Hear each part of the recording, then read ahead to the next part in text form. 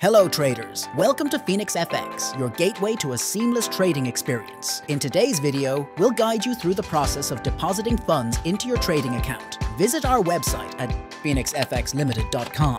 Once you're there, log in with your credentials, your login ID and password. Here we are on the Phoenix FX homepage. Go ahead and click on the Deposit tab to initiate the funding process. Now you'll see various payment methods. Choose the one that suits you best. If you prefer bank transfers, in the right column you will see bank details.